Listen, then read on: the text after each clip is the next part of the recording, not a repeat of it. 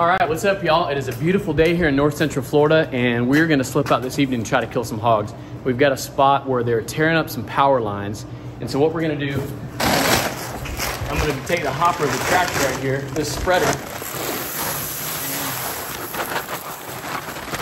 just filling that with corn, and then we've got this Big and J pigs dig it. So, like I said, we used to use another attractant, and it worked okay, but it attracted a lot of non-targets. Now this has got like almost like a smelly cheese smell to it, and the hogs have been going nuts over it. We've been using it in all of our traps and increased our catch rate by probably 5 times. So I'm just gonna mix some of this in with the corn. Gonna mix that up real good with the corn. And it doesn't smell bad. I'm trying to figure out what that smells like. It does have like almost like a cheesy smell, but there's something else, like bread, maybe bread, like kind of like stale bread, I guess. That's what it smells like.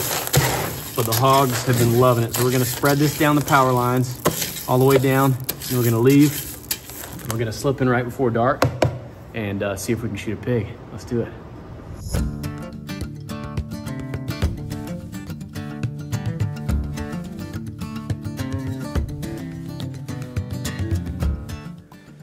All right, we got the Bergera 308, and I've got a Silencer Co.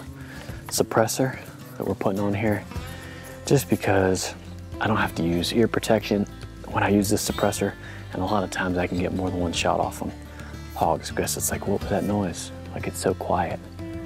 It's awesome. So we're ready to rock. We're gonna sneak up here to this power line. We got about probably 30, 45 minutes before dark. We're gonna just sneak up there, and if there's nothing out there, we'll wait until hopefully some pigs come out. So let's do it.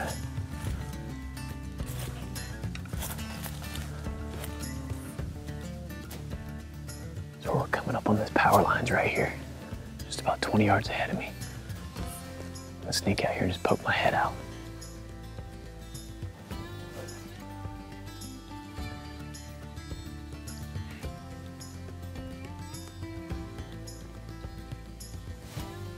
We got hogs, we got hogs. All right, man, they're right here. This is gonna be tough.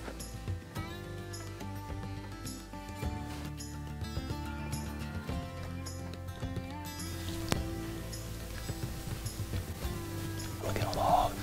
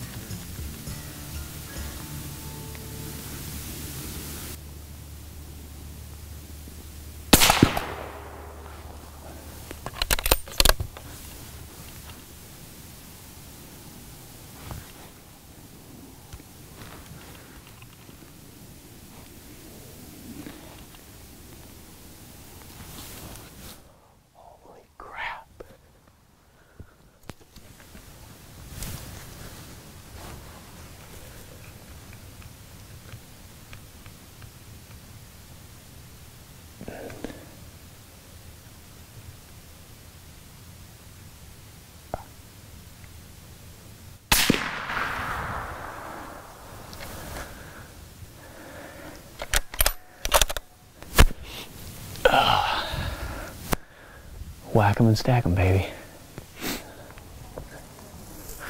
That's a good little eater. He's probably 20 pounds. That'd be a perfect little eater. Throw him over the fire. About an 80-pound sow. She's pretty poor looking. She's been nursing, but she's dried up, so that means her pigs are weaned. She's pretty much dried up. And then a 20-pound little sausage biscuit. That's gonna be good. Wow, you talking about some hogs. This place is ate up with hogs. Guys, that Big and J works. I put that stuff out maybe an hour and a half, 2 hours ago, and I don't know how many hogs there were. A lot. There was a lot of hogs.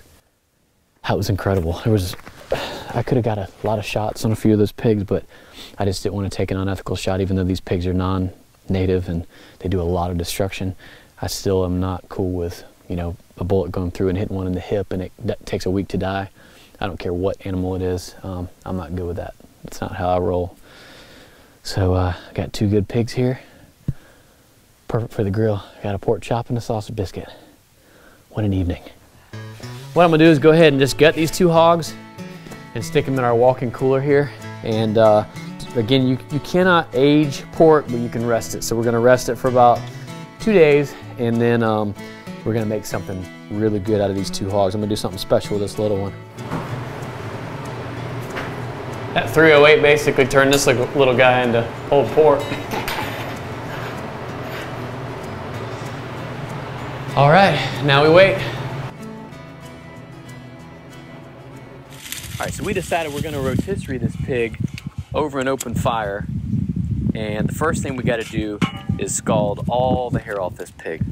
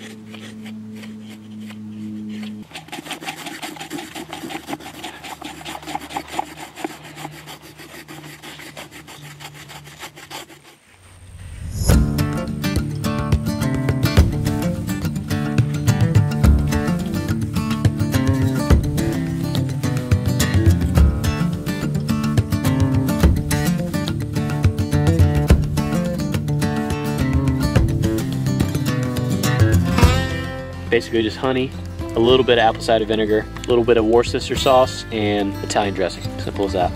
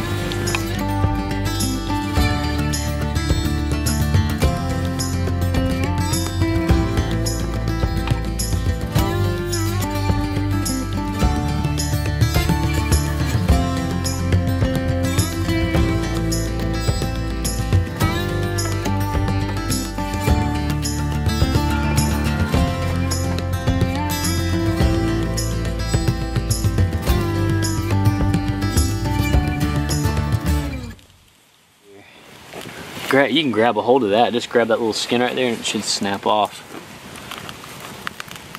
Oh yeah. Oh my gosh. Try it.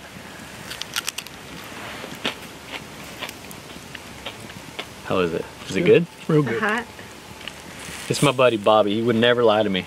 How long have we been friends? How long have we known each other? Long time. Yeah.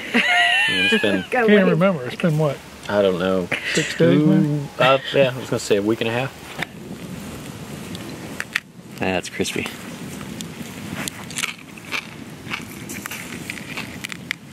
That is absolutely delicious. So just eat the skin? Yeah.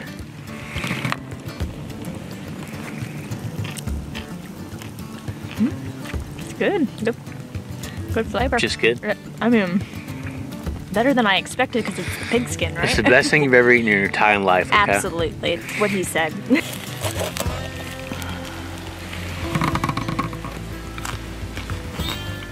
Man, the flavor. This little porker's got some fat. Have you tried some of the skin yet? Mm-mm. Do you want some? Sure. That's a good piece right there. Grab that one. I need one. Crunchy like you like it. That's true. It's like a pork tater chip. Mm-hmm. He didn't live long, but he's gonna be good.